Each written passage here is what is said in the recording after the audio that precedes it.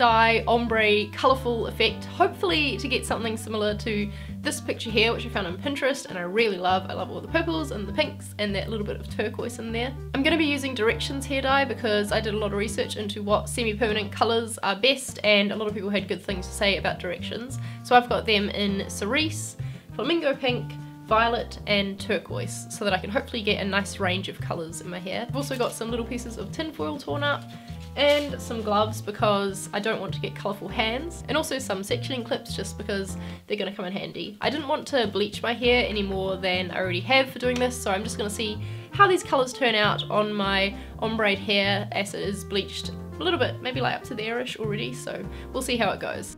First you need to wash and dry your hair, but only use shampoo. Skip the conditioner and skip any heat protectant when you're drying it. I know that's really bad, but you don't want any product in your hair so that the dye is going to stick to it properly. Then section your hair, and there's no avoiding looking silly doing this.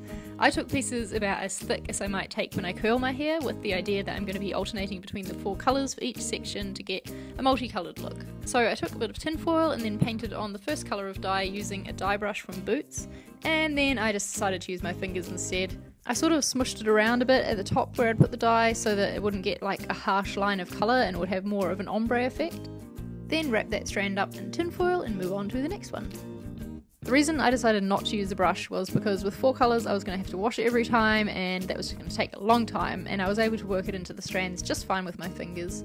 What I did do though is change gloves, so I used a different pair for the purple, the turquoise, and then one for both the pinks, just so I didn't mix the colours together too much and get some sort of weird mucky brown colour. Then I just repeated that process for all the rest of my hair, making sure I didn't get 2 colours too close together so that they were all mixed up and getting that multicoloured look. The good thing is you can kind of tell what the colour is, like beneath the strand that you're dyeing, because the tinfoil has some residue on it thanks to my weird finger painting style of hair dyeing.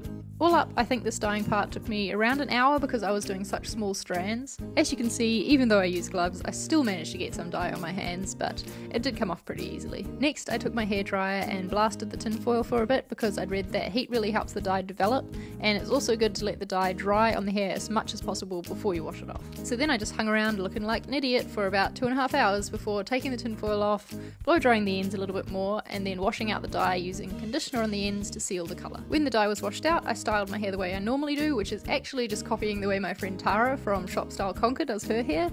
She made a video on the routine, so I'll leave a link to that down below if you're interested. And there's the finished result. The camera doesn't quite show the colours properly, so head on over to my blog to see some pictures with a more accurate colour.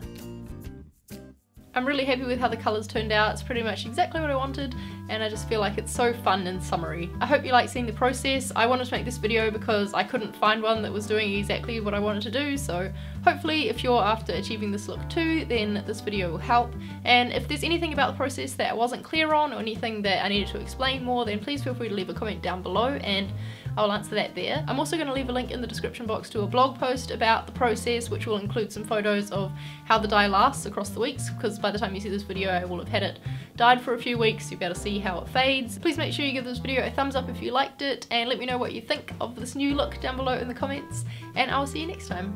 Bye!